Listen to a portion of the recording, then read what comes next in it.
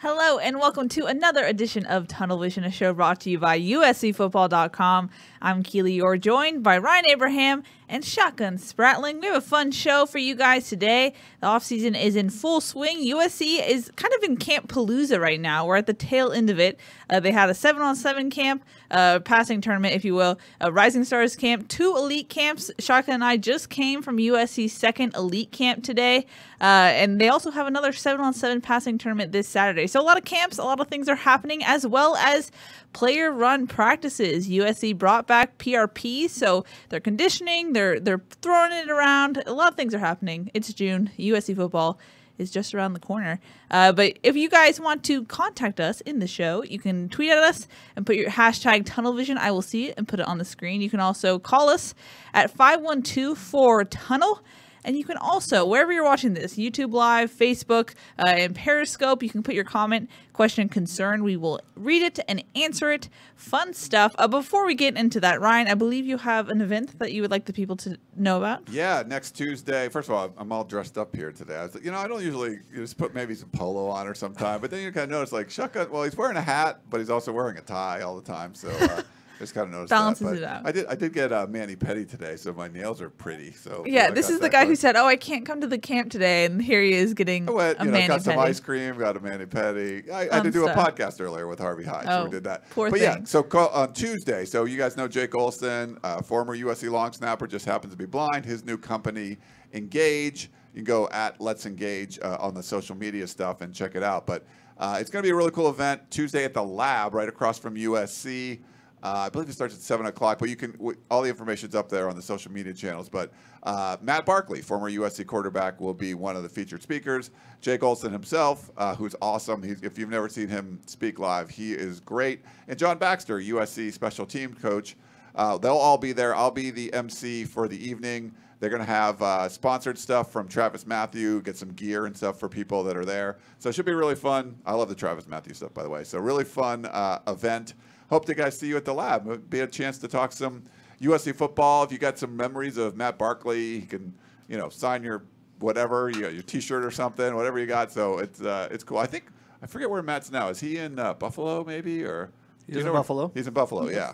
So this is kind of the off time that they did their off-season workouts or whatever, their OTAs, and now they got some off time before they go back for the camp stuff. So it should be cool. So Tuesday night, make sure you check it out. We have information up on USCFootball.com or follow any of the social media stuff. You can see it. Fun stuff. Make sure you check that out. Yeah.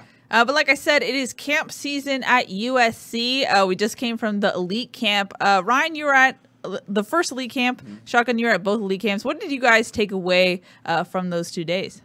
They were elite, which is good. So the Rising Stars camp used to be the elite camp, and now it's sort of like a big free-for-all camp. And so to have like 60 guys, I don't know how many people were there today, but the first camp last week was about 60. Like 150 today, so a little bit bigger today. So it was a bigger one Yeah, today. it was. Okay. I don't know if it was that many. That's what Gerard said. Anyway, and I always trust really? Gerard. But, when you have a smaller number like that, it's good, and you can kind of, point things out. And a lot of offers, maybe last week, but today, a ton of offers, and more 2021 kids, guys getting their first ever D1 offer of being from USC. So it's a little shift in recruiting strategy maybe. They're getting out there ahead of some of this stuff, and a bunch of offensive linemen picking up some commitments and stuff. So, yeah, I thought it was interesting, and they're trying to use some of this positive momentum that's going on right now in the offseason. You got to build off. You got to go away from the 5 and 7, kind of build off what's going on. Chris Steele, Brew McCoy, having Bryce Young as the 5-star quarterback committed. They kind of build on that stuff in the recruiting process. One of the things I noticed is that there was not as much out-of-state talent. You look back a couple of years, you look at Alex Leatherwood coming or Jackson Carmen coming to the camp, and that's what happens when you go 5 and 7. You're not going to be able to attract the out-of-state talent the same way. So the important thing for USC to do this summer, both of these camps, the Rising Stars camps, the 7-on-7, is to evaluate local talent and to find out who are the guys that are going to fit in this new system. And I think that's the biggest thing is you're seeing some of the offensive line offers, whether it was Joey Wright last week committing or some of the offers that have gone out today, looking at the sizes of these guys, a lot of tall not as heavy. You don't see the Damian Mamas or the Vianney Talamavayos or even Toa Lobanon. Those guys are all, in the 6 foot to 6'3" range. You're looking at guys that are 6'6", 6'8". You're looking for the big old boys as far as height, but not the big old boys as far as girth, I would say. So I think that you're seeing a transition of recruiting there, and that might be why you see some of these are, a couple of these offensive linemen, it's their first offers. Yeah. Maybe it's because, guys that are 240 pounds right now, other teams might be taking a wait-and-see approach, whereas USC, that's what they're looking for. They're looking for the tall, the agile guys more than the big, super large guys as far as girth, they're more difficult to run around as far as, getting by them with their weight and their strength. Now it's going to be using your arm length and getting around people that way that you're trying to slow people down. Yeah, you see some of that in the air raid offense more, where you got to get around these guys. It's less about kind of plowing forward and just steamrolling people. It's more about, hey man, you got to get around the 6'7" offensive tackle. Who's the guy that just went in the first round from Washington State? I forget his name, but the kind of guys like that. He's someone that wasn't as highly ranked coming out of high school and develops, and you can see him project that way in the pros. But definitely a shift in what they were doing, and I think it's good. I think just trying to take control where you feel like last year when things sort of spiraled out of control as far as the season goes, there was a lot of late offers trying to make up for lost time. And it seems like this is more of hey, kind of laying the groundwork early, and not that all these kids are going to be committable offers are going to still be around later on, but just in case you've got these guys kind of get in on them early, and then you kind of see how everything develops going forward, especially the 2021 guys, because that's forever from now. Forever from now? Forever. Year and a half away from when they can sign. But a lot can happen between now and then. Going back to the offensive lineman from Washington State was Andre Dillard. Yeah. He was the 22nd overall pick, I believe. Coming out of high school, he was 6'5", 240. Yeah. I just looked up his recruiting profile to see, and that's what USC is looking for more than the guys that are 6'2" and 300 pounds. They're looking for guys that can grow a little bit while they're at USC, but have that wingspan, have that ability to be roadblocks on the edges. They're tough to get around because of how long and lengthy they are, rather than just being because they're big chubby guys. Yeah. See, since you guys are referencing them so much, let me just get into the commitments that USC picked up in the last week. So one of the guys Shotgun is referencing is Joey Wright. He's a 2023 star offensive tackle. He's 6'6", 297. He committed at 12:17 a.m., which is interesting commitment time. And then there's also Kyle Jurgens, a 2023 star offensive defensive lineman. USC saw him as both in the Elite Camp. Gerard Martinez believes they're going more towards the defensive line with Kyle, but it's kind of TBD right now. He's 6'4.5", 241. So that's the two kind of lineman commits. And then USC also got a commit from Veltre Jefferson, a 2021 3-star wide receiver. He's 6'4" and 195, someone that you guys kind of recognized when he showed up to Elite Camp. Yeah, he was going with the tight end group, really. There wasn't a big wide receiver group, and I was up on top of Dado shooting all the wide receivers, and there was a lot of good, a lot of guys, like the Tayshawn Holdens and stuff that we were, that USC's after. He's the Alabama commit who transferred to Narbonne. I just put up highlights of him, by the way, if you want to check that out. But I was trying to shoot everybody in the line. Was hoping to pick up Veltre Jefferson, but he was actually running mostly with the tight ends, and I wasn't really shooting them. He came through the receivers line for I got 3 clips of him, unfortunately, but we didn't know too much about him. He came down from Fresno, got an offer, committed on Twitter and stuff right there. But there's just a lot going on. Even though there's not that many people, there's a lot kind of going on there. And some guy comes from out of nowhere that you don't really know much about, coming down from Central Valley in Fresno, and ends up getting offered and announcing his commitment on Twitter that evening. Yeah, and he was a guy that we just saw, and we're like, that guy looks like a dude. Yeah. Don't know who he is necessarily. 6'4", yeah. Yeah, but you're like, that guy looks good. We're going to watch him today and see. And, he stood out. He stood out as a guy that has the body. And, we find out later he's a wide receiver listed right now. The question then becomes, if he sticks with his USC commitment, does he become a tight end at a future date? Or can he stay at the weight he is and, kind of be a physical outside presence at the same time at the receiver position. So with Eltre Jefferson, you never know who's going to show up at one of these camps. We don't have a list beforehand like, okay, this is the exact invite list it's going to be. And even then, you still wouldn't know because sometimes the guys you expect to come, we'll talk to prospects and they'll be like, yeah, I'm going to that USC Elite Camp, and then they don't go. They don't make it. You catch the flu, or someone comes or they and catch you a didn't nap, expect. whatever it is. But yeah, sometimes somebody shows up and like, I didn't think that guy was going to be there, and they do show up. So you don't really know at these camps until you see them on campus, and we were able to see some of those kids, and Eltre Jefferson was a guy that stood out immediately, and we eventually found out who he was and found out he got an offer, and he had committed it that evening. Nice. We have a lot of questions about the camps and whatnot. We'll get into that in a bit. Just before we dive into questions, I want to talk about USC's player-run practices. They've had 3 so far. It's a little different this year. We can't see as much. They close it if it's on Howard Jones Field. We can't take photos or video. If it happens on Howard Jones Field, if it happens on Cromwell, we can, but they haven't had anything on Cromwell yet. It's been locked. So we've kind of observe what's happening in and out of the gates, but also trying getting a vantage point around Howard Jones Field. Shotgun, you were there. I was there. What did you see from PRP so far? I mean, I think the things that stood out is just the players' comments when they're leaving the field. And we're not allowed to talk to them. We're not allowed to interview them right now. Next month we will get a chance to. But right now, it's just seeing their interactions with each other as they leave the field. We're taking some photos and stuff. But, once they exit the gates. But listen to a guy like Jordan Iosefa, a senior that's been around for what seems like forever now. But listen to him come out and just being like, that was the hardest workout I've ever had, and saying, I've never died so many times, I believe it was the quote. I've never died so hard. So hard. Yeah. Keely's already got that. doesn't like it called workout. He's hashtag strength training. Strength training, guys. But, Well, when you're on the field, you're not strength training when you're conditioning and stuff. So it is a workout. It is a summer workout. I think he messaged all of us, and there was some reference to not saying workout and saying hashtag strength training. I think to all of us. I said conditioning in my tweet, and he still replied with hashtag strength training. So I said something about workout. He said hashtag strength training. So that's well, until I can see exactly what they're doing, I'm calling it a workout. Okay. If they want to invite us in, then we'll call it a strength training. All right. I think that's a good negotiation. Yeah. I put a couple pictures in there, Keely, if you want to. Yes, I shall put that in.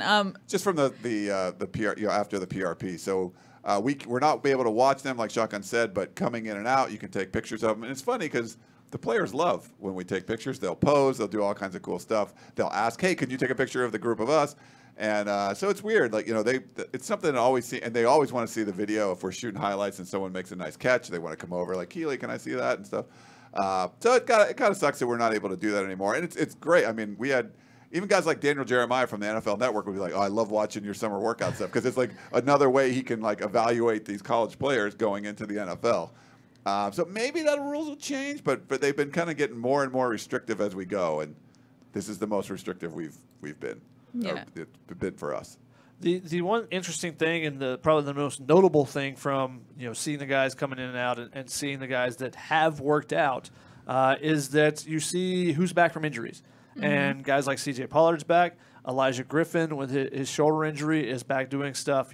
Don't know how much these guys are necessarily doing, but the fact that they are in a T-shirt that is drenched in sweat tells you that they are active out there. Yes. You don't know exactly. Elijah Griffin, they weren't swimming or anything. I'm assuming that he's able to do everything on the field that they're doing with a shoulder injury. But seeing guys like C.J. Pollard, who had an ankle injury, then you know that he is back healthy if he's fully working out with them like that. So I think seeing those guys, I mean, there's some other guys on that list. Talanoa Hufanga is a big one.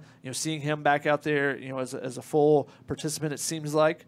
So seeing the guys out there and seeing who's healthy, I think is probably the most notable thing that we've seen from this, as well as just the comments and stuff. And you can tell that these workouts are different. Yeah. Yep. These hashtag strength training programs are different.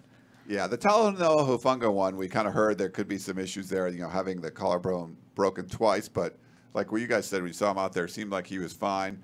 Still no cleats for Solomon Tuialapupu, which is, that's a little concerning. A lot of the fans on the Peristyle, USC fans, they want to see him. They want to see the 250-pound middle linebacker guy get out there in the field and just start wreaking havoc. Him and Palie Neoteote, who I did a story on today. You can check that out on USCfootball.com. Said he's going to be the big household name after the season, so that was my pick. But seeing guys like that, not seeing him in cleats yet may be a little concerning. We'll see how he progresses through the summer. Yeah. It's the same concern that we had last summer. Yeah. But I think it increases now that it's been a year, essentially, for Solomon. Yeah. He was so I covered him at the Polynesian Bowl out in Hawaii, like, I guess 2 years. Was it 2 years ago now, or a year and a half ago, or whatever now? And we weren't sure if he was going to go. He was in a little boot and kind of hanging out there. So he went to Hawaii, which is smart for him, but wasn't able to participate. The same sort of thing. It's just always been like, oh, is he going to be able to go? Is he going to be able to go? And so far, he went for like 2 practices, I think, in spring. Yeah. And then they kind of shut him down. So it was good he was out there, and he made plays when he was out there. So I think he wants to be out there. We'll see if he can be. Yeah, we've also seen some new faces at PRPs as well. We saw the fall entrance. We saw Drew Richmond, the JUCO transfer, or not JUCO, just the transfer. And then we also saw Chris Steele and Brew McCoy. Brew McCoy, we hear, is sick, so he hasn't showed up to a PRP yet, but we did see Chris Steele on Tuesday. Yeah. You saw Chris Steele. You saw Keenan Kristen for the first time. You saw Drake London for the first time yesterday. So seeing those young guys are getting out there, they're getting their opportunities. Just seeing that there's more bodies there for some of those positions.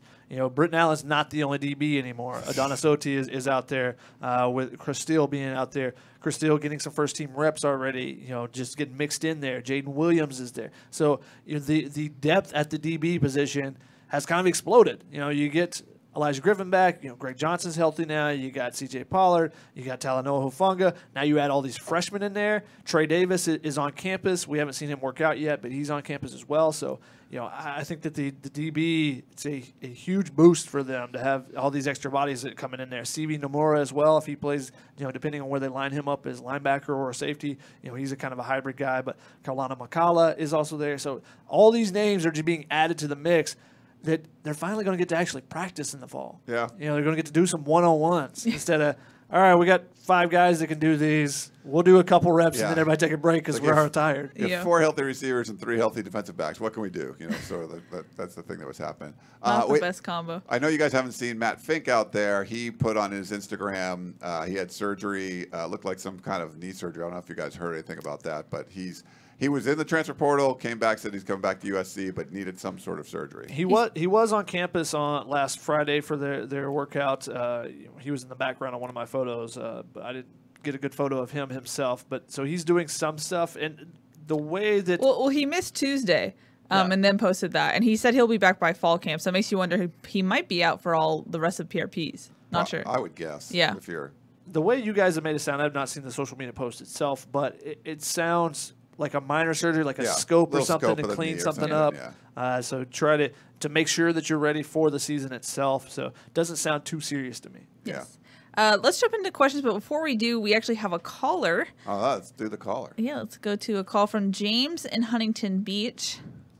Hello, James. You are on television. Yeah, I've been watching a lot of Bruce McCoy and I'm sorry, not Bruce McCoy, Bryce Young.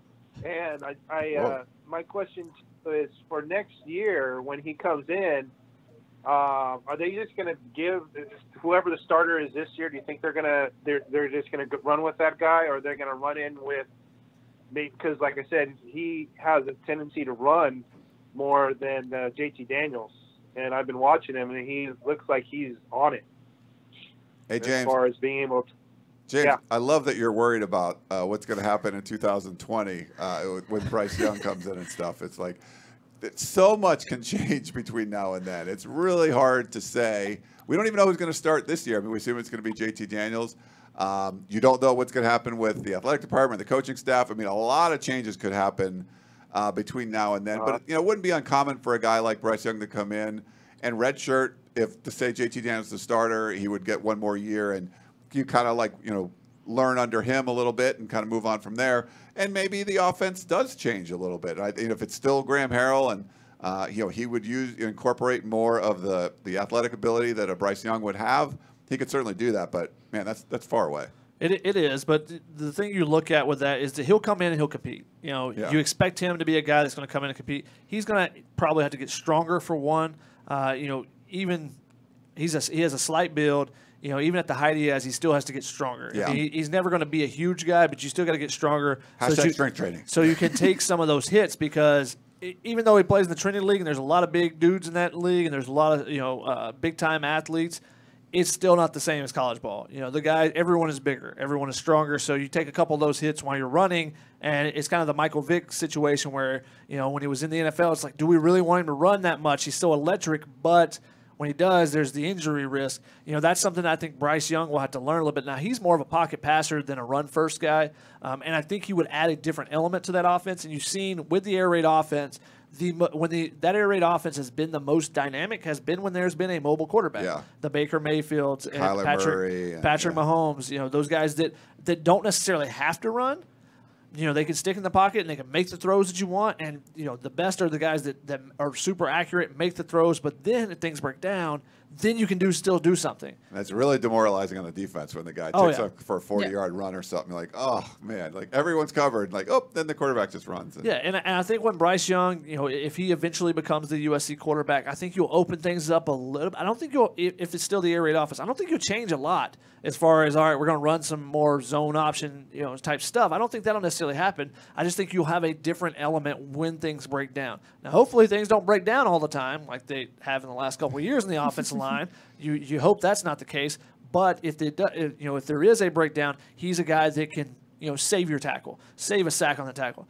Suddenly, when you look up and you got Kyler Murray, you're like, wow, those tackles never give up any sacks. Well, it's like, well, because he avoids everyone, so no one it doesn't matter if someone gets by them. It's okay. Yeah. But I think that's a long way down the road, and whoever wins the job this year is going to be here likely for 2 years. Yeah. So they're going to be the starter for 2 years. You would expect, barring injury or anything. You expect if they win and have a little success, they're going to be the head guy for the next couple of years. Yeah. Yep. Thanks for the call, James. Yeah, thanks, James, for the call. Let's go to a question from One Blue Love 23. He says, by when will USC know if Brew McCoy and Chris Steele will be eligible to play for next season?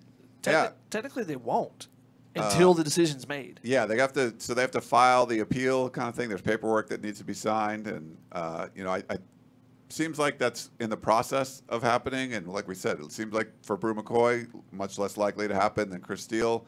Much more likely to happen.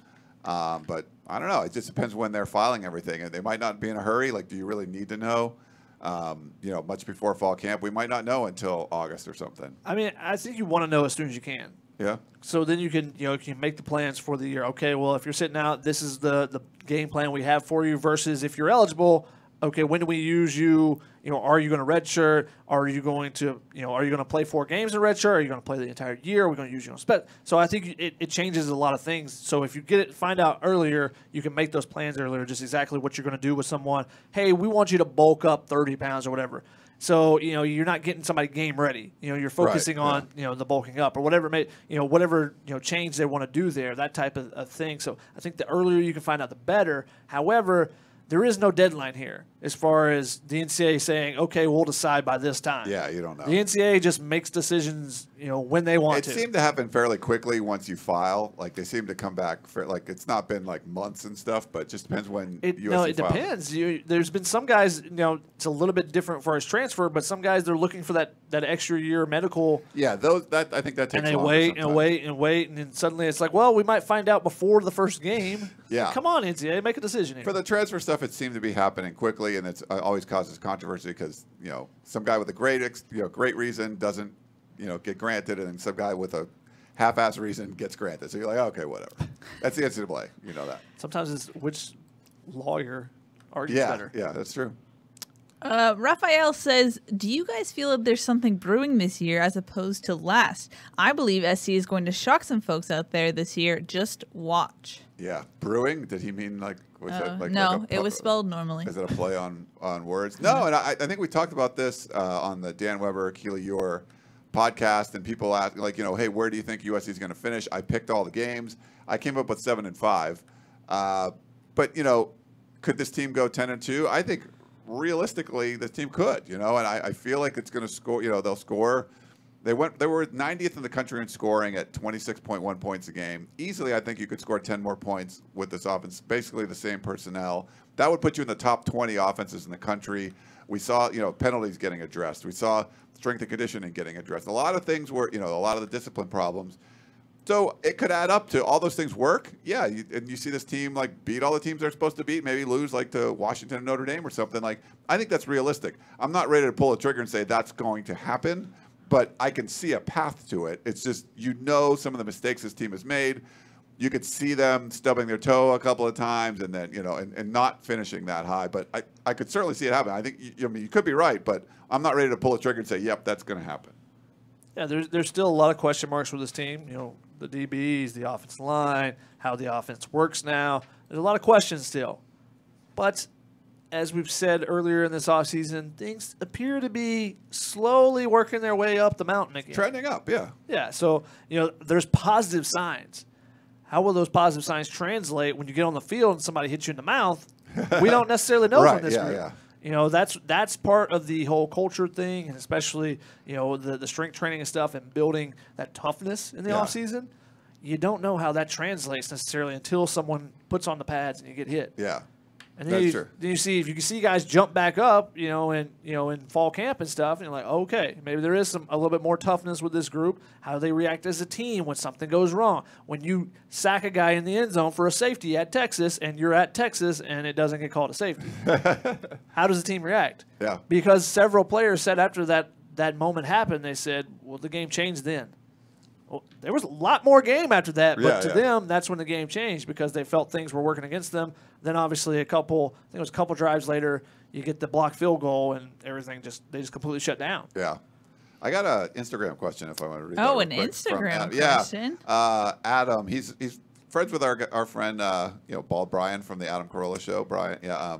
So he messaged me on Instagram. I don't think he does some of the other social media things, but he said, I know the last couple season openers have been tight games and games typically labeled as gimmies.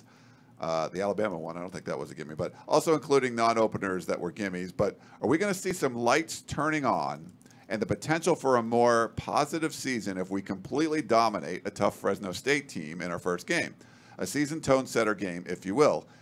This situation would also help the depth in terms of getting others who need the experience. Or are we going to see another close one and major program changes at the end of the year? Thoughts? Thanks. That's from Adam. I think if USC dominates Fresno State, wins convincingly, I think you take that as a real big positive sign. Yeah. They have struggled, not just recently. They've struggled for a while in openers just because it's more of a trial period, it seems, is what some of the coaches have used it for, whether it be Boston College or San Jose State or some of those games where you might win by like 3 touchdowns in some of those, but you're like, it still didn't, you didn't really feel like they dominated the game. If somehow USC does that at Fresno, you just go, whoa, we might have to reevaluate this team as a whole. Will that happen? That's a much bigger what if than how you react to it if they do dominate. I understand what's going to happen if they dominate. You go, okay, this team might be for real. Yeah, I think if they do dominate that game, I mean, it might not get a lot of credit for it because it's Fresno State, but Fresno State did win 12 games last year, loses a lot of production, but just remember, Jeff Tedford took over when this team was 1-11, won 10 games. So he probably didn't have that much production to deal with. When he came into the situation, turned it around right away. So I think he's a really good coach. I think he got this team to go from from 1 win to 10 wins to 12 wins in 3 years. So yeah, you lose a bunch of guys. I'm not all that concerned that you lose some of that talent. I mean, I think he can replace that and coach them up. So I think a dominating win over Fresno State. Maybe it doesn't turn as many heads as you would think, but I think it would be really important. It would be a really good sign. Talking about, it was what One Blue True Love or something was talking about. I think going forward is like, yeah, if you can dominate Fresno State, I think you should be a lot more optimistic for the rest of the season. That was Raphael. Sorry about that. We have a question/joke from Big Boy Twin 901. He says, "So can USC have the first power air raid offense?" Power air raid offense. I mean, they're going to run the ball. Yeah. And they're going to run it with bigger backs at least this year. We'll see, who they end up signing in this class for the running backs. Keenan Kristen is shorter, but he's thick. He's got speed, obviously. So they're going to run the ball, and they can run over some guys this year. I don't know if you want to call that power. They're not necessarily running the power concepts. Yeah. They're going to run spread they're doing concepts. Like these ISOs and, You're not bringing a fullback in. But they could probably run over some people this year. You know, Yeah. Marquise Stepp's going to run over some guys. I think Stephen Carr can do the same. Vi, you know, those guys are capable of doing that.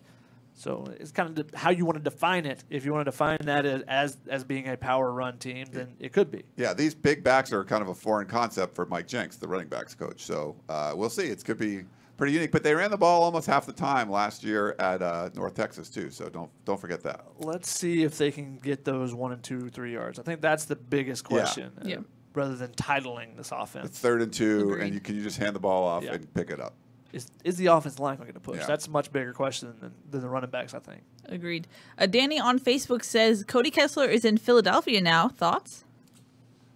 Yeah, it's interesting. I went up to speak at the Kern County Trojan Club thing, it's, up there in the Bakersfield area. I tried to get Cody to come speak, but then he was I think he got signed with Philadelphia like right before that. I think was he released by Jacksonville maybe, and then got signed or was traded or something. But yeah, I mean, people say, oh, USC quarterbacks are busts or whatever in the NFL. And it's like, you got a lot of USC guys that are pulling in paychecks being a quarterback. Now, are they superstars in the league or anything? No, but like you're good enough that you can continue to be, if you're holding a clipboard, you're a backup or whatever, but you're still getting paid to be a quarterback. That's pretty good. I mean, just the percentage, when a guy goes into the league, it works out. I mean, they haven't worked out to be like a Tom Brady kind of type. The best one we saw was Carson Palmer, but to have, Matt Barkley and Cody Kessler especially, for him to be a 3rd-round pick, never expected that for what he was doing. But, been real consistent, and they like him, and he's going to continue to get paid to be a football player, even though he's not, starting a lot of games. Matt Castle has been in the league for A long time. 14 years now. Where's he now? He was with Detroit last year. He made over $1 million to sit on the bench. That's not a bad life, guys. Sign me up. Not a bad life. Never played and got drafted. Like, that's still insane. So we have a question from Mark on YouTube. He says, hi, why are people high on 2022 quarterback Malik Murphy? Watching his highlight video from the 7-on-7 camp last week, he didn't look good at all. Bad footwork, inaccurate, and bad throwing motion. Oh, is he 2021 or is he 2020? 2022. 2022. Okay, he said 2020. I think. And that is exactly what you should note. He's going to be a sophomore this year. Yeah. He's 6'4", and the ball flies out of his hand. He twirls off of his hand. That's what people are excited about. I saw him throw 3 throws, and I was like, that's a dude.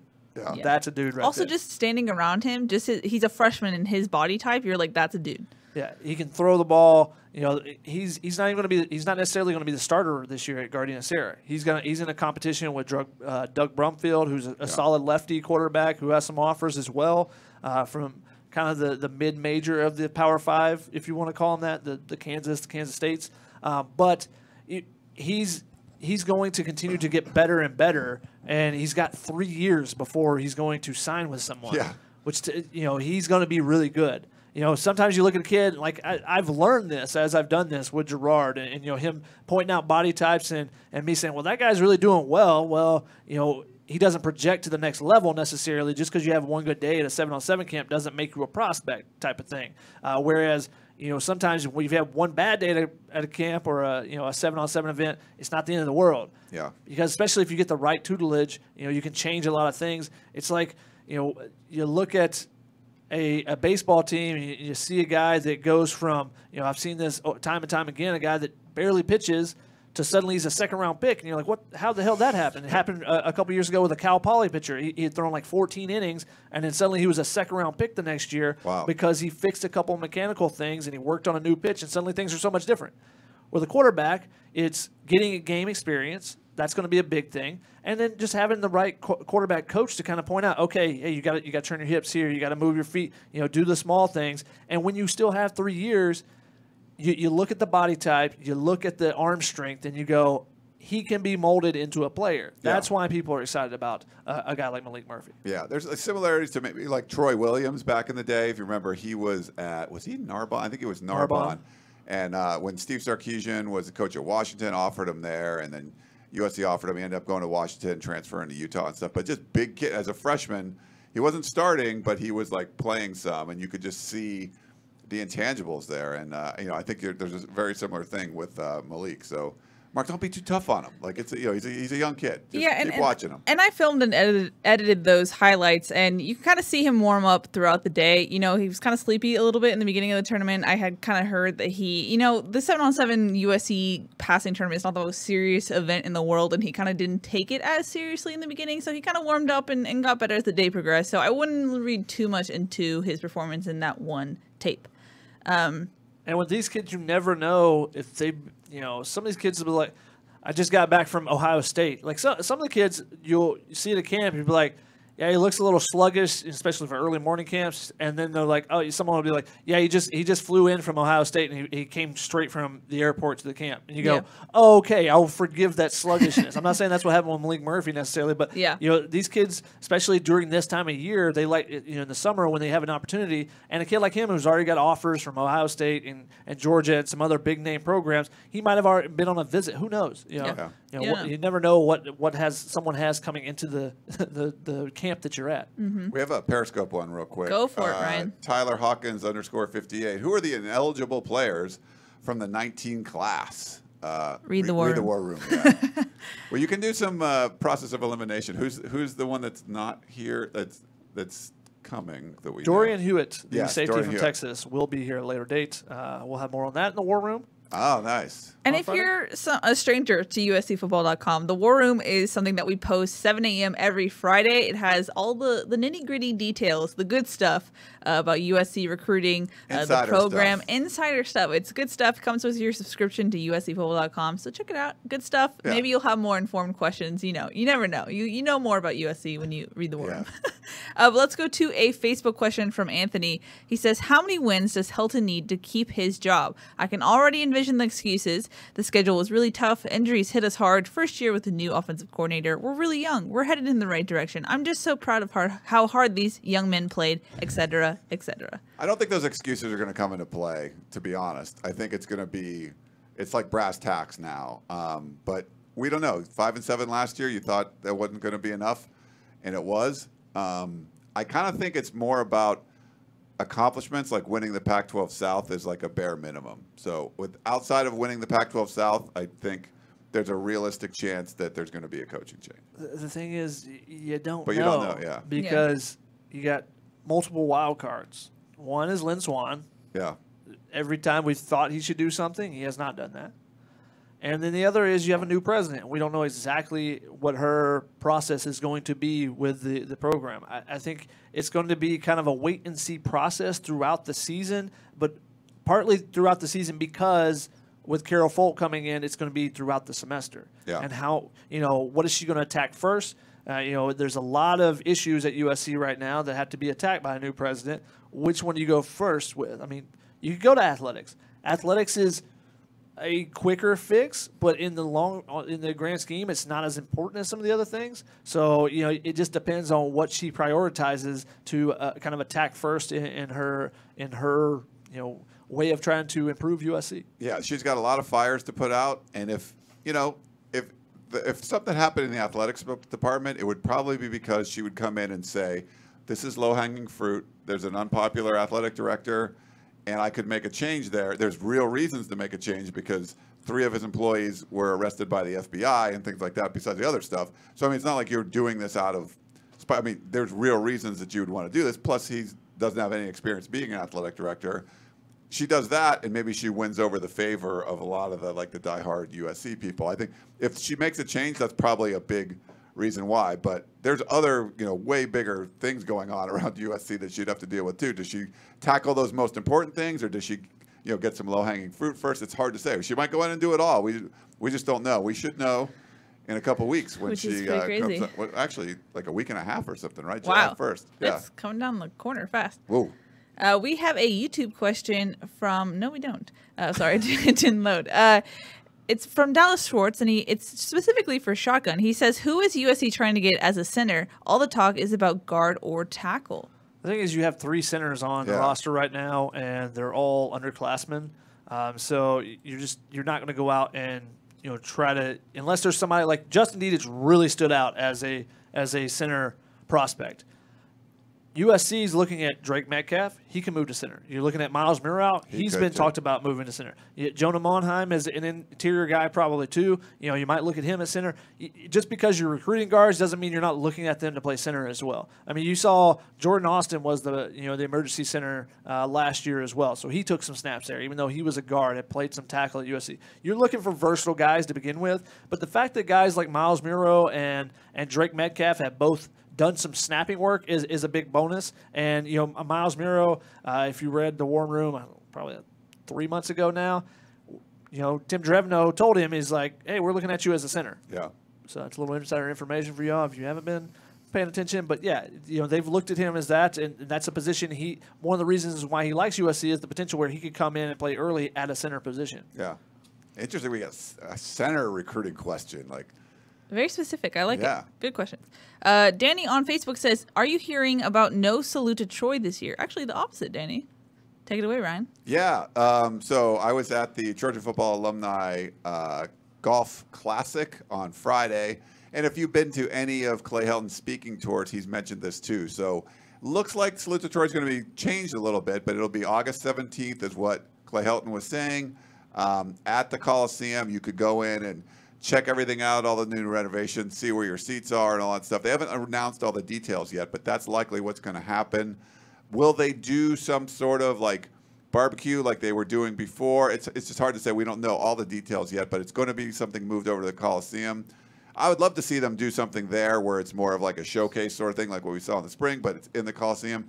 And then maybe still doing the kind of cookout that they were doing. It was more of an intimate thing when you're doing it on Cromwell Field and you could sit at a table with one of the football players and things like that. So we'll see, but I think it's evolving, and they haven't been able to do the last couple of spring games in the Coliseum, so I think they wanted to do something now that it's available. Plus, you get in there a week before the Rams preseason game, so you'd rather have some sort of official USC event in the new Coliseum before the Rams do their preseason game, because the Rams preseason game will be the following weekend of Salute to Troy, and then the following weekend of that is the opener against Fresno State.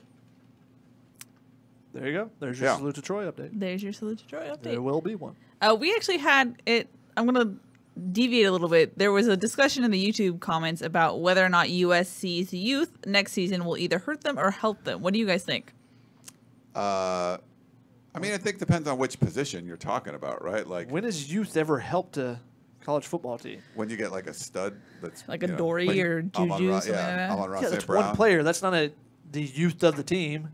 You say, do star players help a program? Yeah, sure. Well, where would you guys say the youth would help? Where's you're going to see the most youth on this team? Would it be in the secondary? Yeah, so because even if those guys, there's some older players in that group, but they're still all inexperienced. Yeah, I think youth works if you frame it as an influx of new faces. When you have a group that's kind of lacking depth, or you kind of run those same guys over and over and they don't really work. Maybe fresh faces in the O-line.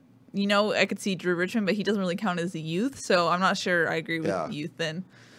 Definitely in the secondary, but, if you're just worried about some of the injuries and stuff, but you could still have some experience there, maybe some sophomores and stuff in the secondary, but there's a lot of the two deep is going to be full of freshmen and stuff when you're looking at it. So I think there's a concern there, but just up and down the offense, it's pretty much the same as what we saw last year. You got to change a couple guys out in the offensive line, but a lot of those dudes are back. 60% of the offensive line. Yeah, but I'm saying just a couple guys, 60% of the whatever. They performed poorly last year anyway. What are you going to do? I think you're talking about if quarterback goes, running backs, wide receivers. I think all your skill guys are coming back. It's going to look pretty much the same. So I don't know. I wouldn't agree with youth movement or anything, but there'll be some young guys. And JT Daniels is a freaking true sophomore, right? So, but he's they played you start 10, 11 games, 12 games, whatever. You're not a freshman anymore. You're not young anymore. I think there'll be an influx at the receiver position too. We kind of pass over it because you got the older guys there that are established, but we'll see if they rotate as many receivers as they want to in that offense, and they want to go at the tempo they want to. You're going to see Drake London out there. You're going to see Munir McClain potentially getting some time. Kyle Ford if he's healthy. Brew McCoy if he's eligible. Those guys are going to be on the field if you're rotating as much as they purport to want to. Yeah. I think talent has to be greater than the inexperience. If they're inexperienced and have not as much talent, then it's a no for the youth. Does that make sense? Sure. We'll give it to you. Sure. Let's go to OJ Mo on Facebook. He says, do you think injuries will mount up as the season goes on? I feel like that's USC's Achilles heel from having a great season. Achilles. I say Keely's. My bad. Achilles heel. It's my heel. Well, we already got one. Clay Helton injured his Achilles, but True. He was in a walking boot. But he stuck through with the golf. He hit a few shots at the golf tournament. So Linswan was there. Yeah. He was in a golf cart the entire time last week. He walked out of yesterday's PRP. Or the workout before the PRP, so that's a positive sign. He's going the right. Yeah, I asked him like last week, and he was like, "Yeah, it's slight Achilles," and I think he said the same thing. Injuries are part of football. Like, you're not going to avoid injuries. You have a different strength and conditioning coach. You have a different philosophy. Maybe you're not going to see as many hamstrings, or maybe there's more ankles. Like, who knows? Like, it's just hard to say. Sometimes you get this wave of different injuries, but. I mean, that's a reason you have 100 guys on your team. Like, there's going to be some injuries. I don't think you can go into a season going, geez, I mean, we'll be great as long as no one gets injured all season. Like, that's just not realistic. Usually there's positions where you can afford to have some injuries because there's better depth, and there's other positions where it would be devastating. And I think that's the case this year too. Same kind of as always. You don't really know about injuries until it progresses. USC seems to have been bit by the injury bug the last couple of years, at times having over 20 players missing practice. Yeah. You think some of that might be a little toughness too. So, the new strength coach. Is maybe that better now? Right, Yeah. Hashtag strength training. He didn't seem so sure about it this time, Ryan. I wanted to make sure I got it right. Yeah. Brave Bull on YouTube says, will we ever see the Stephen Carr we saw in his freshman year? Sure hope so. It's the same guy. Check his DNA. Same dude. You been checking his DNA? I just inserted someone in his place. He did a 23andMe, and no. This is now a sci-fi show. They want to clone him, because he's so fast. So it's like you want to see you always want to see players perform to their best abilities. So Stephen Carr, you want to see him back to that. You don't know until you put the pads on and see if he runs away from a guy, if he has the burst. That's what's been missing. It's not the jukes are there. He can make guys miss in the short area. But he doesn't have the same burst to explode out of it and kind of run away from players like he was doing his freshman year. So he's such a dynamic weapon because he can catch the ball in the backfield. That's a guy that if USC does get the freshman Stephen Carr, now that he's 2 years older and wiser, now maybe he's learned what his body can do, what he can do to, assist his body, I guess. Then, he can be a dynamic weapon in this offense because you can split him out. You can do different things with him. Mike Jinks talked about how you can use him as a mismatch potentially. He's just a unique player that you hope that he can be healthy so he can live up to that 5-star status. Yeah. When I think of Stephen Carr, I think of the gif of like Michael Jackson sitting there eating popcorn. Like, I'm just going to watch. I'm like, I don't know. Like, is it going to be the same? Is it going to be like the most dynamic player catching, 50 balls and running for 1,000 yards? Or is it going to just be a guy? Like, I'm just going to watch. I don't know. I don't know what to say. But I kind of think he can be. Yeah, it's just one of those wait and see things. Do you think that's something we can tell initially in fall camp, or do we have to wait till game speed if that's going to take over? Game speed. Yeah, it was just hard to see much of anything in the spring for run game stuff at all. True. So good point. I don't know if we'll see that in the fall. We Maybe saw it will. Marquise Stepp get a lot of touches and look pretty good. Yeah. True, very true. John Laub, whose question I got in this week, sorry about last week, he says, I live in Utah and I hate BYU with every fiber of my being. Wow. I hate them so much that if they beat SC this year, then I will move out of my state. My question is, where will I be living this winter? Dun, dun, dun. Good question. Zach Wilson is an absolute stud, the sophomore quarterback for BYU. He was in the bowl game. They beat Western Michigan, 18 of 18 for like 370 yards and 4 touchdowns. Like, he was freaking perfect in the game. Once he got the start halfway through, they beat number 6 Wisconsin on the road last year. They're playing a really tough early schedule, but they got a lot of home games. They play, listen, get this. So BYU plays USC, Utah, and Washington all at home in their first month, and then they play on the road at Tennessee. So that's a pretty tough early part of the schedule. And if you want to say which team does BYU have the best chance to win, I put a poll up there on Twitter a couple weeks or a week or so ago about that, and it was either Tennessee on the road or USC at home. Like that's where you look at the records of those teams last year. Utah won the South, Washington won the whole Pac-12. Those are going to be tough games, and it's hard. BYU to have a hard time with Utah. It's a huge rivalry, and they're starting the season that way. So I think BYU might have this one circled as their best chance to win a game. So they got a really good sophomore quarterback, like I said. USC has to be ready, or you might have a new residence come next winter. They're going to go to Tennessee and win. So you think they're going to Tennessee and win? I think so. Wow. You know, a Jeremy Pruitt guy. Don't tell my wife. She's going to be really upset at that. She should be watching this. That's just a long way to go. That's a long way to go, and to win in Knoxville is not. I think USC will win it in Provo. And I just bought my flight there, so I'm looking forward to seeing, being in Provo. Thanks for that seeing info, BYU Shotgun. for the first time. And my question is, why even live in Utah in the winter? Come to California. That's you might be a big skier. True. Never mind. I'm just a SoCal bias. There's traffic enough. Don't invite more people. Actually, stay there, John. Stay there. Move to Sherman Oaks. Sure, like Shotgun. Kelly X Rose says, one question. When you mentioned Brew McCoy possibly being able to redshirt or whatnot, what 4 games would you use Brew McCoy in? It's not going to be eligible. Yeah, so you have to be eligible. Like if you're not eligible, you can't just use the 4 games. If you're picking 4 games that you got to redshirt a guy, which 4 games would you pick? Let's just go with that. That's a better question. Yeah. I mean, I think it depends on the dude. It depends on what you need. It could be, Depth, yeah, it could be, there's a bunch of injuries early in the season, so you need it. Like maybe Kyle Ford can't come until like half the way through the season, so you use Brew McCoy early. But a guy like Brew McCoy, you don't really want to. I mean, he's probably going to be gone in 3 years anyway, so you don't need, kind of redshirt him. But I think it's different for each player, each situation, what's going on with the team. I love the rule because it does give you a lot of flexibility. And if you do get a rash of injuries at a certain position, and there was a guy that was slated to be redshirted, and you can play him at the end of the year and help out, that's great. So we had this question on the Family Feud podcast, I think a couple weeks ago.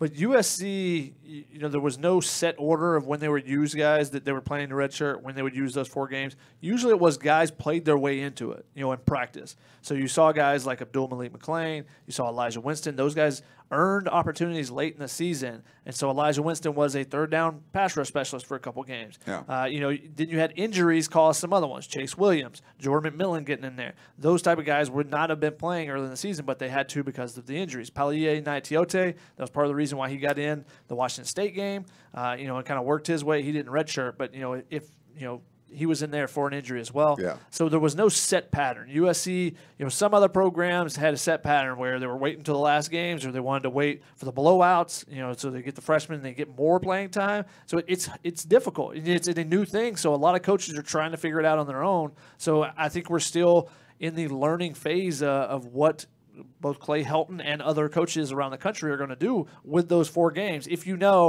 all right, we want a red shirt, Keenan Kristen. We got 3 running backs in front of him. We got 4 guys over there that we're confident with Ben Easington and some of those walk-ons as well. Well, we want to still use him and get him an opportunity. So let's throw him out there. When do you throw him out there, though? Do you want to try him early in the season, and then suddenly he goes for 2 70-yard runs? And you go, well, we can't sit him now. We got to use this guy more. He's got that speed. Yeah. That's the element we don't have. That's the hard part, and that's the part that coaches are still they're still learning and trying to figure out as well. It's part of the strategy. I mean, you might say, hey, we're going to unveil this dude against Notre Dame and throw a swing pass to him, and he blows by everybody and scores a touchdown. And you're like, it was kind of a secret weapon thing, It could, and then you're going to get criticized for not using him before. But no one's done that yet. No. That's coming. Someone is going to be like, if someone's going to explode for a 200-yard game or something, people are like, where did this guy come from? Well, we were actually saving him for this game. We knew we were going to have to redshirt him.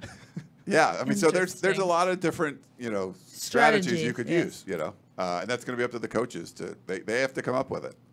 Makulu on Facebook says, who are we looking at as far as kick returner and punt returner? Tyler Vaughn's ? I think you'll see the same guys right at this moment. We got Velus Jones back, right? Velus is back. Stephen Big Carr is plus. back. Tyler Vaughn's is back. The special teams coordinator is still the same. So I don't think you'll see a bunch of changes there. Now, you may see some young guys get into the mix. Amon-Ra St. Brown was a backup at the punt returner position. if there's an injury, he could be the guy to go in. Keenan Kristen with the speed he has, you think he might be a threat as a returner, but it's hard for me to see anyone just getting supplanted by a young guy. What about Ote? I haven't seen him return any kicks. I don't know. He's fast. I know he's I think he did some punt returning in high school. I don't know if he was a kick and punt returner or not. Kevin Randolph on YouTube says, most intriguing position change and any position change predictions. I mean, Liam Jimmons that was looks weird. like an offensive lineman. He's bigger. He's getting thicker. He's changed his body a little bit. The fact that he was able to jump in there, and if you go and look at some of our premium content, Chris Trevino, Keely, and I talked him into actually charting all the offensive and defensive line one-on-ones. And Chris looked at it, and when he put out the results, one of the things that was interesting was Liam Jimmons struggled early, which you would expect from a defensive lineman moving to offensive line. But he got much better as the spring progressed. And it makes you wonder if he can continue to take those big strides. He was a guy that made some big strides on the defensive line to get in and earn some playing time last year. And he was if I remember correctly, he was USC's most efficient pass rusher, meaning he got pressures more often than any other player per snap attempt, basically. Interesting. So he's a guy that worked his way into that mix. He's a 3-star guy. He's the forgotten guy on that group. He gets switched over now. You go, oh, he's a 3-star guy. He's going to be forgotten about again. He's a guy that might surprise people and suddenly get some playing time because of an injury or something. I'm not going to put it past him because of how far he's gone in the little time he's been at offensive tackle already. Yeah, I'd say it was Palier, and John Houston kind of switching positions. True. It was a little, and we've seen it in the spring, but it's just like, oh, that's kind of interesting. I don't know. Did you guys predict any, or do you have any other thoughts on those? Matt Fink, the tight end, or what's going on? No, we've gotten a podcast question about that. Yeah. But no, I don't think so. I don't know if there's going to be any more. I mean, there could be, but there was a few. But the Jimmons one was the big, that was the kind of big. And then for him to, be starting that for the spring showcase, right? He was in there. So injuries too, but but he hung in there. And the interesting thing too is that he had talked to Clay Helton about switching a season prior, but Kenichi Udeze kind of kept on to Liam and didn't want him to leave. So the fact that he could have been there earlier, makes you wonder, like, what could he be now if that happened? If he would have came earlier. Okay. Raphael on Facebook says, would USC run more 4 wide since the return of Velus Jones? And what's up with Pai Young? Is he transferring or staying? We didn't really get to see how they're going to use the receivers to a full effect because they were so limited. Yeah. But there weren't a ton of 4 wide receiver sets in the spring. How much will that change in the fall? There's going to be some. How much is because there wasn't 4 wide receivers all the time? You don't really know. You had 5 scholarship guys, I think it was. So you weren't using everybody because you were trying to use tempo. You're trying to set that up. When you get a full complement of receivers in the fall, that's when we'll find out. I don't think we've seen anything that necessarily tells us that definitely are going to do 4 and 5 wide receivers. They still have multiple tight ends on the roster, so right. It's not like you're just going to excommunicate those guys. Yeah. While we're on the topic of position changes, I'm going to answer a recent question. AKA Boone321 says, who is the LB that moved to safety and will he stay there for the foreseeable future? That was Raymond Scott. And it's TBD right now. He's still, and the last time we saw him, he was at safety. Mm-hmm. That's cool. And when he's playing more nickel, the nickel safety spot than a true safety spot. Yeah. Dallas Schwartz has another question for you, Shotgun. He says, with Drevno as the O-line coach for the spring and fall, will USC have a running back get over 1,500 plus yards? Yes, or is the new offense going to be too big of a hindrance? No, it's not that the new offense is going to be too much of a hindrance. It's you got 3 guys that are going to spread it out. It'll be more of a committee, I think. Yeah, USD doesn't have the bell cow guy that they're just going to give 30 carries to a game. It would be very difficult, and the fact that every running back gets hurt would make me. I would have a hard time making that prediction. 1,200, 1,000 to 1,200, I could see that. Yeah. But with this group, 1,500 seems a little too much. Yeah. Alejandro on Facebook says, are you guys excited about the new press box? I haven't really thought about it too neither much. It should be interesting. I didn't mind the last ones because they weren't as far to go up. When I run the steps after a game or before a game to grab some food before heading back down to the sidelines. But we'll have these marble staircases now and stuff. It's going to be fancy. So fancy. Bougie. Keeping on the topic, sorry, I'm changing subjects now. Keeping on the topic of Coliseum, Bobby Walden says, any news on ticket sales? I'm wondering if the recent momentum has improved sales. I mean, I think that's possible. We haven't really heard that yet. I don't think we're going to know a lot until like we see the first game. We're not getting a whole lot of data out there. When you talk to people that are like, you know, it's doing all right, and I think they expected some downturn. I think there was maybe more downturn than they were really anticipating. I know a lot of people are upset because their seats are moving and all this kind of stuff. So we're going to have to watch the first couple games and see, you know, how the dust settles. But Fresno State might bring 15,000, 20,000 people themselves, so that might skew things a little bit. And then it's going to depend how the team does, you know, and so we'll see. But no real data on how the ticket sales and stuff are going. I don't know anything about tickets. Yeah. That's You look like you're going to say something. That's a Dan Weber question. Yeah, we try to find out stuff. They're not really being, you know, it's A little coy. they're still working on it. They're still, people will email us stuff, the offers that they're getting, upgrading to this, you know, trying to move to that. So there's opportunities if you wanted to get better seats and you were on a waiting list or things like that. Like there's opportunities now because a lot of those people in the better seats didn't really get to be where they wanted to go, so they canceled their tickets, and then you could move up to where they were. So there's opportunities if you want. This is kind of like a buy low sort of situation for a lot of people. So some people are kind of taking advantage of that too. True. AKA on YouTube says, the 2020 West O-line class is considered weak. Is 2021 significantly better, just kind of better, or in the same caliber? I think it's hard to tell because offensive linemen are like the last. Like quarterbacks are identified when they're 8th and 9th graders. Offensive linemen oftentimes are identified later in the process than others. So it's hard for me to say. I mean, I like the core group of M&Ms that USC is going after with Miles Muro and Drake Metcalf and Jonah Monheim locally. You know, they're going outside the state to look for other tackles and, you know, those 6'6" to 6'8" guys. A lot of offers in Colorado and Arizona, and Joey Wright being committed from Nevada. So it's hard to say, though. The local class, I think, will be a little bit better because it's a pretty steep drop off from that top tier of guys to, you know, the 3 or 4. I mean, the 3-star guys. You know, I think those top tier guys are far and away better because I just don't think there's a ton of talent. You know, the offensive line, defensive line, one-on-ones at both the Los Angeles camp and the Oakland camp were just pretty thin. You know, there wasn't a ton of talent as much talent as there has been in the past years. We're top of the hour, so we should probably go into I was about to. That was my next fire. thing. Rapid nice. fire. Mark on Facebook says, "How's Clay's leg? Is he recovering?" I think we talked about it at the top of the show. He has a slight Achilles tear. He's going to wait to get surgery until after the season.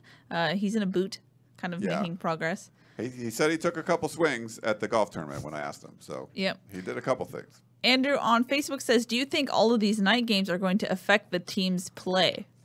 Didn't specify which team. No. They're used to it. There's nothing. David Gold says, any truth to Urban Meyer coaching SC if Clay doesn't make the cut? No. I mean that's we so get far. this every week. Yeah, like you don't know. Like that's a long way away. But Zach Smith, who's been arrested how many times recently, says that he's seen or he knows the mailman that USC's sending direct that's direct just trying mail to get him. people to listen to his podcast. So Yeah, we're not even entertaining that. that's just Jasper Smith says, will Hunter Echols be heavily in the rotation in 2019? I think he has a very good chance to, and he's just got to take that next step of development. He's got to show the maturity and show the consistency. Consistency is a big word with him. He does like the photos too. He likes to pose for the photos. Sure. And his dad is great. He watches the show and came to our live event and stuff. So Hello. John says, will this year's defense do better against Stanford than last year's? Will this team be as physical as last year's? I saw this question and I didn't understand it. Because why was the defense was not bad against Stanford last year? What was it, 14-3, 17-3? Yeah, it was pretty good. If the offense showed points were at any life, then the defense, because if you look at the previous years, USC beat Stanford, what was it, like 38-24? You know, there's higher scoring games. You think it's going to be the 10-7 game, but it just had never been. And last year it kind of was, but it was more just because USC's offense looked like trash. Was incompetent, It's pretty bad. Except when Matt Fink was in. True. They had a competent drive in that sequence. JT Daniels got hurt that game. Then JT Daniels got pounded on for that entire game because the offensive line was not very good. Yep. Anthony says if SC goes 3-3 in the first 6 games, will Clay be fired? 3-3 is tough because it's a tough stretch. You know, you're not expected to really go on the road and beat Washington or Notre Dame, but if you're losing to a Fresno State or a BYU, I think that's going to set off some alarm bells. You know, but I think 2-4, you can, you know, probably in a bad spot. But 3-3, I'm not really sure. It depends how you lose and who you lose to and things like that. We still know. We don't know who's going to. I mean, let's not even be the athletic director by then. And if he's not, I think there's much more likely of a chance that something happens. Just the wild cards are too. Yeah, there's a lot of variables. Is a mid-season firing still on the table? Is it on the table? Someone brought that up in the questions. They're like, "There's no way they do it." And I'm like, "How can you say there's no way when the last 2 have been that 2 coaches?" Yeah. Because of that. Because they want to break that pattern. They don't want. But what happened with Lane Kiffin? He should have been fired after the Sun Bowl, right? And he wasn't. So when you're supposed to fire a coach and you don't, then the midseason thing is a realistic possibility the next year. And it happened with, you know, Tarmac, you know. Clay Helton, a lot of people felt he should have been fired, you know, and he wasn't. So I think that puts the midseason firing back on the table, even though there have been 2 in a row. And you would rather not do that, but you bring back a coach that everyone thinks should have been fired, and this is where you are. Let's remember that Sarkisian was fired not for his coaching acumen, but for cause. True. So. Yeah. Does the early signing day and how everything's kind of moved up, or early signing period, change whether or not USC should fire midseason? I think if you know, you know. Just you make the move, you know, and you can start the, you know, process earlier. You can start, you know, identifying the prospects that you like. You know, it's the same thing with any position coach too. Now, position coach, you might hold on to them, but you also would start identifying earlier. But you just got to the sooner you can make a move, especially, you know, if you can make it right at the end of the season instead of lingering for a week or two, because the end of the season to the signing day is so quick. Right. It's 2 weeks. Basically. It's accelerated the process, I think. Yeah. Everything has been accelerated. And it might make it more likely to have a midseason firing just because. I think definitely. Yeah, you have this. So that's why I think it's still on the table, even though you've had 2 in a row. I mean, I think previously, like, if you look 15 years ago, like, in-season firings, like, you had to do something really bad. Right.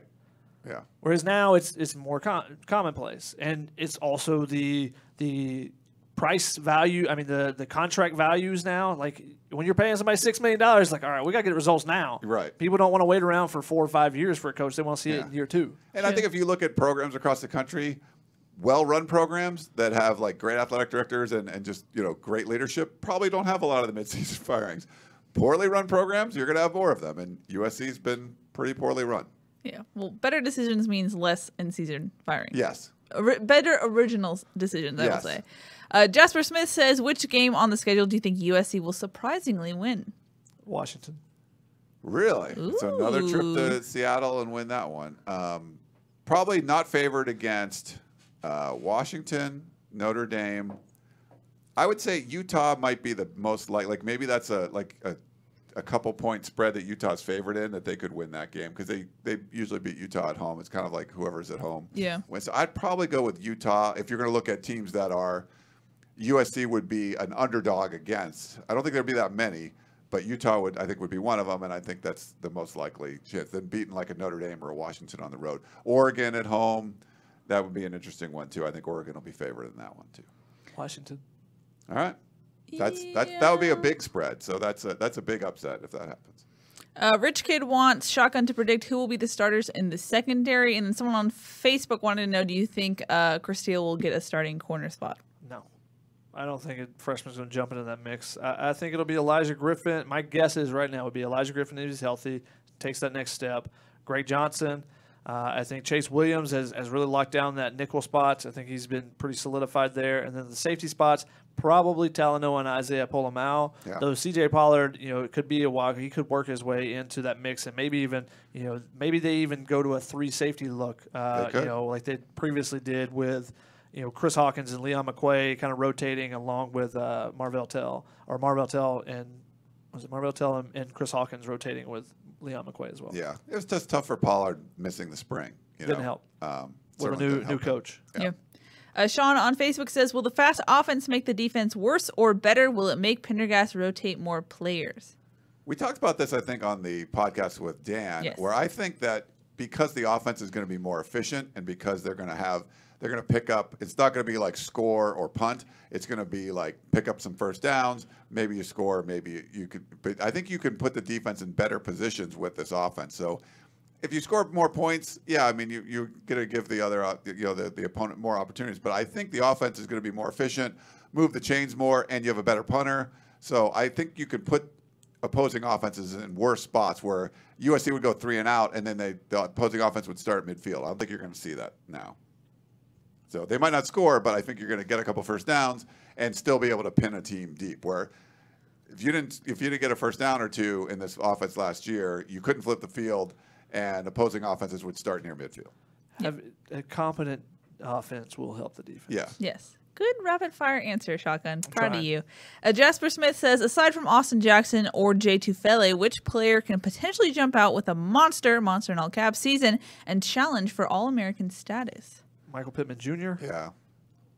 Yeah. I mean, I think like an Amon Ra could. I think even like a Tyler Vaughns could. Like you know. I don't know if you want like jump from hey they're not playing as much to suddenly they're All American, but Yeah. I think that Michael Pittman Jr. can put up the stats. Amon Ra St. Brown was another guy that I would consider, or Stephen Carr if he's fully healthy. Yeah. Because I predicted he would win the Heisman this year. He's going to need it. Christian Rector could get a whole bunch, double-digit sacks. You could see Palaye, Deote, like go absolutely ballistic and lead the team in tackles. I mean, It's almost like there's talent on this team. there's a lot of talent, so there's potential for upside.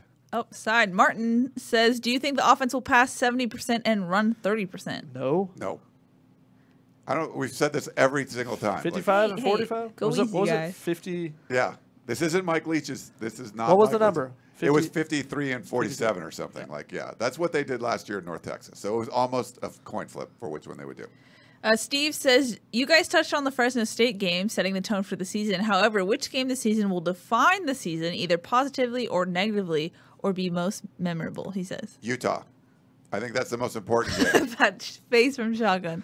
If you want to win the South, which I think is the goal, you're going to have to beat Utah. So I don't think it matters if you see how lose you to say that. Stanford as much or go with Notre Dame.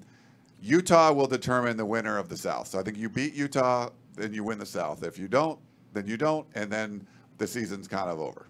I think the most memorable game will be the UCLA game because regardless of if USC starts out like trash or starts out on wildfire, that last game of the season is going to be really big, especially after the way they ran the ball on USC last year.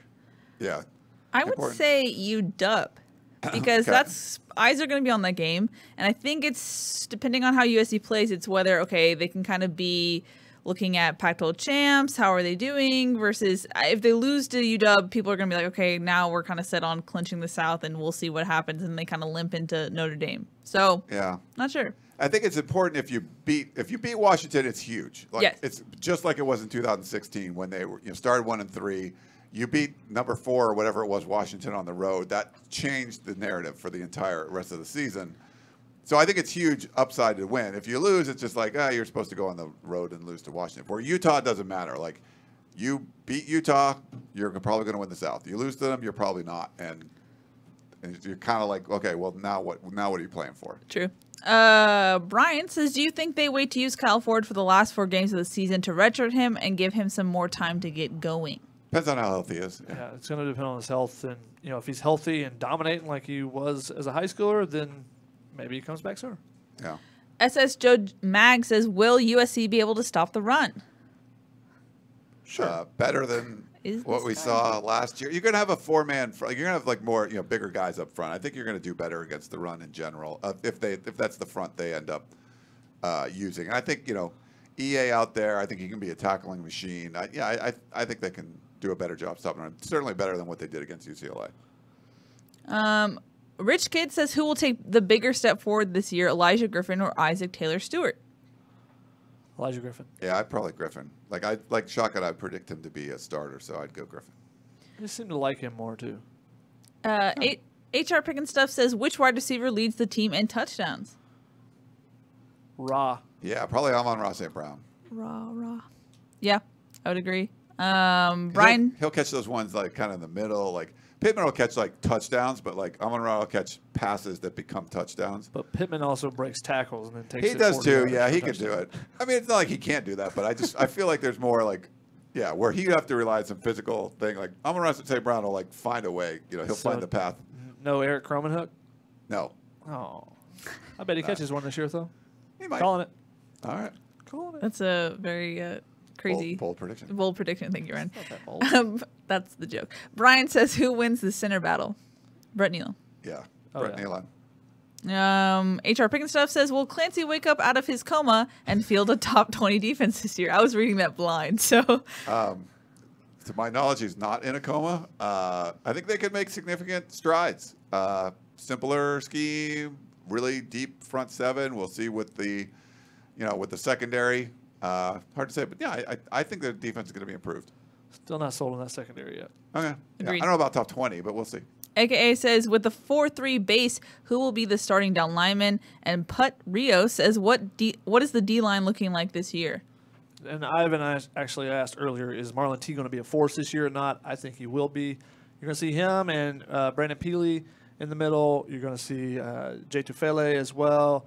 You're going to see Christian Rector. That would probably be your starting four if you just play 4 down linemen straight and you don't, you can use those outside linebackers and whether they put their hand on the ground. That's going to be a kind of a question mark because you're going to have Hunter Echols. Could be a Connor Murphy out there opposite too. I mean, if they only use 2 tackles, kind of thing. Yeah. You know, you have Hunter Echols. You got Abdul Malik McClain coming off the edge. Elijah Winston. Those 3 guys are kind of in the mix there for that. So it's just going to be. We don't know for sure how they're going to kind of mix and match with those until we see a game, to be honest. Yeah. We're still going to watch practice and try to find out, but we're going to still need to see a game before we know for sure. LDR wants to know behind the curtain. He says, which SC coach will we likely see on Tunnel Vision? Dun, dun, dun. Dun, dun, dun. we're working on some. Yeah. So we had Gavin Morris on, but we're going to try to get some. A lot of the coaches live in the South Bay. So during the off season before fall camp starts, we'll try to get you 1 or 2 guys on. So we're working on that. Anthony says, shotgun, does Marquis Step win the job? No. No. Trojan fan says, how many tackles will our new kicker get? Ooh. He's going to stay away from tackling people. I mean the punter. The punter, hopefully. I think we're talking about. He could tackle some people, but the reason why he quit Aussie rules football is because of concussion. So I think he's going to tackle some people. I think he's going to get out there and tackle some people. He's 27 years old. Like, I'm not out here to just punt. I want to go tackle somebody. There was something, I don't know if it was even a question, but someone said, did you see him punt the Instagram post that he punted? No. Yesterday. I need to follow him on Instagram. I saw it, and it's a good 60 yards. I was trying to count it up. You can't freeze the video to count up how many yards it was, but it's kind of ridiculous with like 19-second hang time, basically. Yeah. Basically. I think that's what I'm most curious about is just seeing USC fans react to Ben Griffith's punts. Yeah. I think it'll be a new experience. Very different than last year. We have one final question, and it's from up. Sean. And he says, for Shotgun, how good will the baseball and basketball team be this year?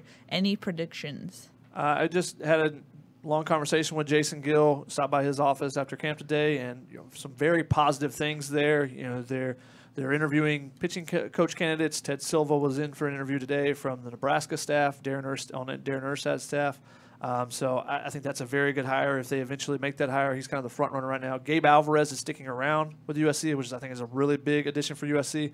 I think there's some small things that they can change that will help this program, and there are some really talented arms coming back on that group. Now, I was talking with Gil and Gabe about that. Some really talented arms coming back, and you got a lot of talent on the basketball court this year too, with the freshman class coming in. It's going to be some young guys on both of those teams, but I think there's some really big upside for both programs going into the season. And it's not necessarily a make or break year for baseball, but for basketball, I think it is. You got a lot of talent. You got to perform this season. Yeah, no more under 500 for football, basketball, and baseball.